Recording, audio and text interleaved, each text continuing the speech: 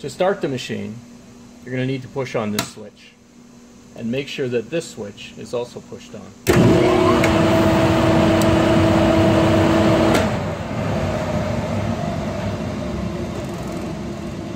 All these switches should be pushed upwards. The temperature should be around 400 degrees. You can adjust the temperature here, and the indicator mark is right here at the top. The indicator mark's here, and you can see it's around 400 degrees.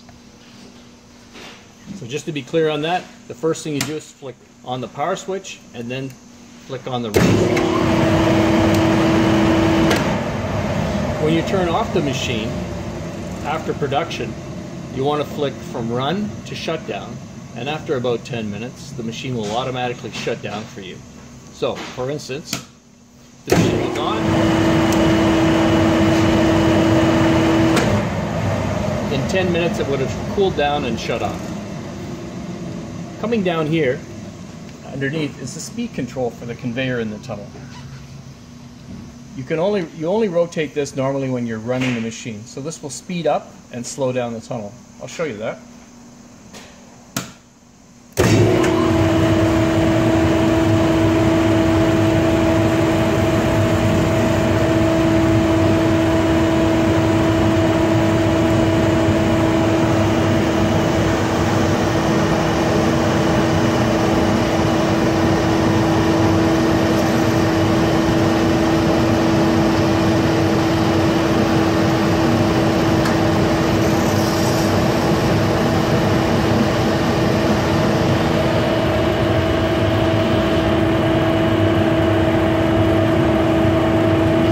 Leave the airflow on at low. Don't put it over to high. So almost everything you do will be on low. That's where the airflow should be set.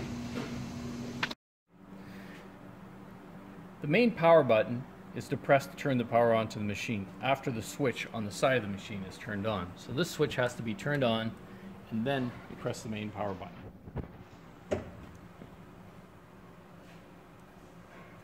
The seal bar, or the sealing head, is heating up to 160 degrees. We just had the machine on, so it's still at 152. Once you've done that, to start the machine, you press the start button and automatic. Well, the automatic light will come on, actually. So when you press this, go show the in-feed loop. So I'm going to press that. Okay, come back. That'll turn the in-feed on. This will turn it off.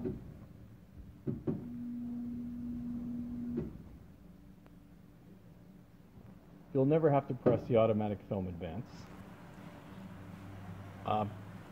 This does a manual seal on the seal jaws.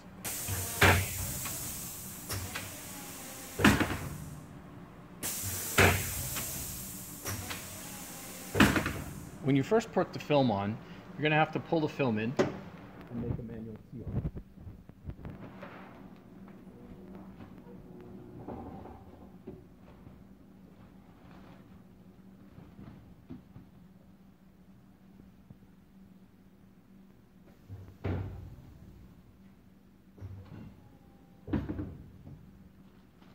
That's how we join the two layers together.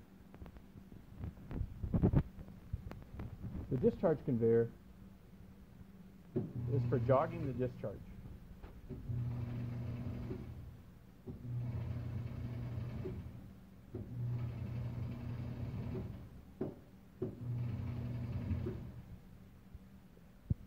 The speed of the discharge is controlled here.